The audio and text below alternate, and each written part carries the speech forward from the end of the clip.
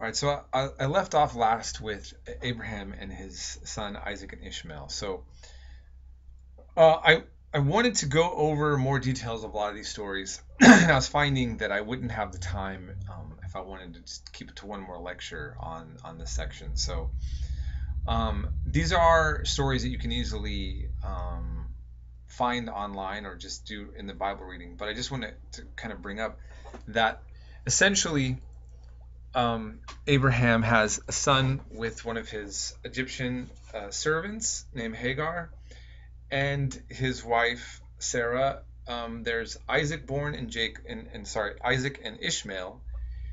Um, God's favor is with Isaac, and Sarah sees tensions between these two brothers of Isaac and Ishmael, and has encourages with inspiration by God to have Hagar and his son Ishmael sent off in exile.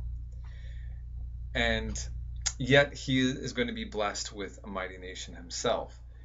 In Islam, Ishmael is the founder of the Arabs, and in fact, later Jewish writings will use the term Ishmael to refer to the Arabs, the Muslim rulers that they're living in medieval Jewish writings. But the story for Muslims is that Ishmael is the favored of God, and in the biblical story, it is of Isaac. So that's just something to kind of pay attention to in terms of historic riffs, if you will. Okay, so I'm going to move from there and then talk about Isaac's sons, Jacob and Esau. Again, we have this theme in the Bible of a tension between two brothers. Esau is the actual favored one of Isaac, but the mom favors Jacob. And Esau is this great hunter who is always bringing home lots of food that makes Isaac happy. But ultimately, Jacob is able to trick Esau into giving up his birthright by basically Esau's hungry, and Jacob says, well, I'm only going to give you some food of this here if you give up your birthright to me. And he does it. And then when Isaac's in old age and essentially blind, he gives his blessing to Jacob, thinking it's Esau, and again, this rift remains. So Jacob then will get all the favors and the blessings. Okay, Jacob is significant to this topic because he is going to become Israel, struggler with God, as it means in Hebrew, Yisrael, struggler with Ale, okay, or God. So I have a passage here from Genesis 32:24 through 32. So if you want to look that up, you can read the whole account, and I have it up here on the PowerPoint. But it's a very mythic, legendary feel type story. Here he wrestles all night with this man that he finds out is really an angel. The angel, is it God, a personification of God? And he has a socket pulled out of his hip, and a tendon there from this wrestling. And so he's told by this angelic entity that acts as an agent of God or whatever. It says, Jacob said, the man or this entity says to him, your name will no longer be Jacob, but Israel, because you have struggled with God and with men and have overcome. So this is where he gets the name change. Okay. And then this is where we get the whole idea of the tribes of Israel.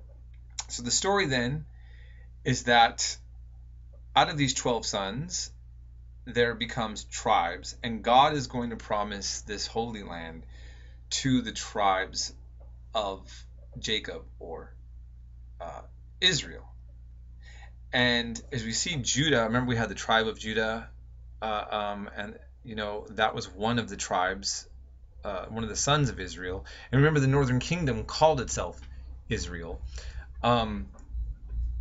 For the religious Jewish idea of this land being given by God, that's why it's called Eretz Yisrael, the land of Israel, the land's promised to the tribes of Israel.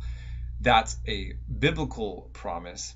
For the Canaanites, for Palestinians, for any other people there, that claim will only be as good as belief in the God of Israel would be, assumably, right? Um, and again, as much as this sounds like 100% bears relevance to the current Israel-Palestine conflict, I'm still making the argument that you still got to be careful about not reading too much into this, in the sense of trying to understand many of the details that are going to lead to the current conflict. But you can see the seeds of this, though, and the complications for a different nationalist narrative by different peoples in the region, right? All right, so Israel's favorite son, or one of his favorite sons, is Joseph. Joseph's an important character even in Islam. Actually, many of these characters I just all mentioned, Abraham, Isaac, Isaac, and Jacob, and Yusuf, these are all characters in the Quran. There's actually a book in the Quran, the Muslim holy book, named after Joseph. The story goes is that his brothers are jealous of his father's favoritism. Again, we see the theme of tensions between brothers and the issues of blessings of fathers, right? So they pretend that he's eaten by a wild animal. They sell him off to be a slave to Egypt, and the father thinks that his favorite son has been killed. And when Joseph is in prison, and I'm telling you the biblical story. By the way, the Islamic story has some slight variants that are significant, but I'm not going to have time to go into here right now. I might later when I discuss Islam. But in any case, he becomes a servant of a guy named Potiphar, and he's a good-looking guy, and Potiphar's wife wants to have sex with him. He refuses. She's angered, and so she tells her husband that he's trying to have sex with her. And so obviously the husband gets outraged and has him imprisoned. While Joseph's in prison, he's able to prove that he can interpret dreams, that he has some sort of prophetic qualities. Somehow he goes from there into the court of Pharaoh and actually does say things that prove useful to the Egyptian court. And so the story goes that he becomes an important Egyptian official.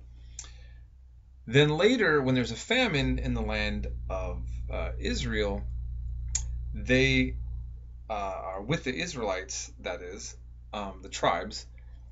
They come back and ask for help, not knowing that that's their brother. And he does a test on them to see if they're the same kind of conniving, evil brothers, or did they change. He does some tests on them, and he feels that they're redeemable. He then reveals who he really is, and he gives them redemptive forgiveness. The family's brought over into Egypt, and what's going to happen over time is that the Jews in the story will fall out of favor and end up being slaves in the land of Egypt. Okay, and so then we go from there where Moses is one of these now enslaved Israelites, who then is going to be sent in a reed basket, as we remember seeing that in the Mesopotamian theme. He'll be found in among the reeds in a basket, and the Pharaoh's daughter will discover him and raise him in the Egyptian court. He'll then see an Egyptian slave master abusing an Israelite. He becomes outraged, kills him, and now he is a murderer. He flees, and he eventually becomes a shepherd in the wilderness, and in his kind of exile that he has there, he comes across a burning bush. God reveals himself to him, and he says, "You have to go save my people." Moses goes with his brother to Pharaoh, and he says, "Hey, let my people go. This is what God wants you to do." Pharaoh refuses, and 10 plagues are put on Egypt. Eventually, Pharaoh becomes exhausted at being stubborn. He says, "Go, fine, get out of here, go." But then he changes his mind and becomes outraged. He goes back to go annihilate all of the Jews. And there is a Red Sea. God does a miracle. He parts the Red Sea. The Jews go through it. Pharaoh and his army follows, but then what does God do? He lets the Jews get through the water, and then sends the walls of water crashing down, killing all the Egyptians.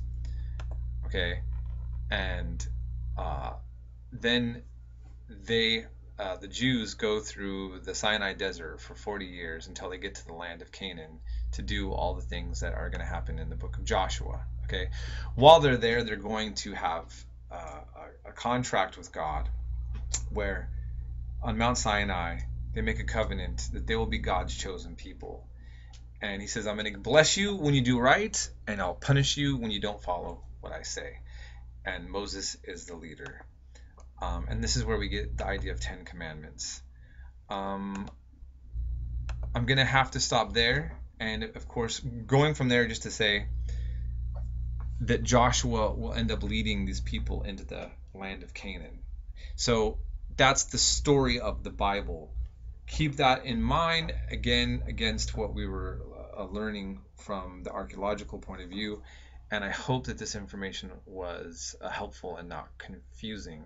Please, again, write to me on anything you want clarification on.